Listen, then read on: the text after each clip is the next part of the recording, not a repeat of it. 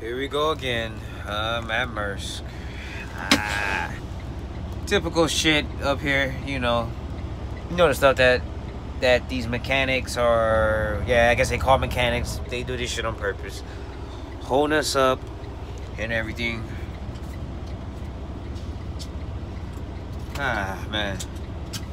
You already know. Same shit, different day. It's always like this every single day. I don't know if it'll ever change, but yep, it's the same thing every day.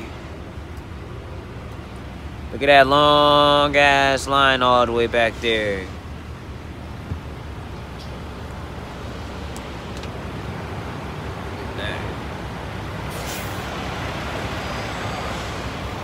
Man, it's a motherfucker. Yep.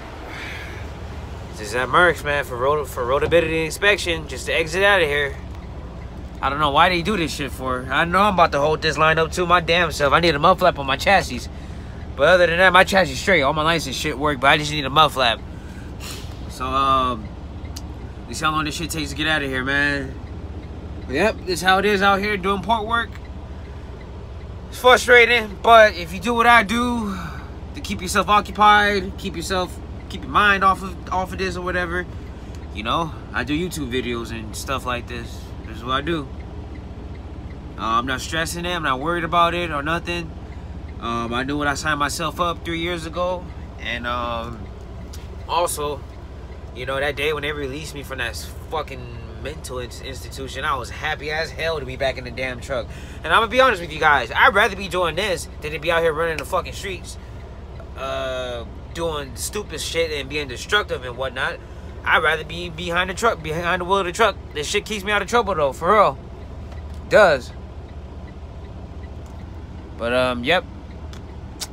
Same shit, different day, man. That's how it is up here. So if you're thinking about doing the port, that's how it is, man. You gotta have patience. Yeah, pretty much. You just gotta have patience and try to do something to take your mind off of this and off of other stuff that's going on in your life, or just to keep you busy, keep your mind busy. I've seen a few of these guys, they be playing their guitars in their truck and everything. So I ain't got nothing against that. Hey, if it helps them, it helps them. I ain't finna knock another man for what they do out here. But I believe they on shift change. Yep, they on shift change. That's why it's like this.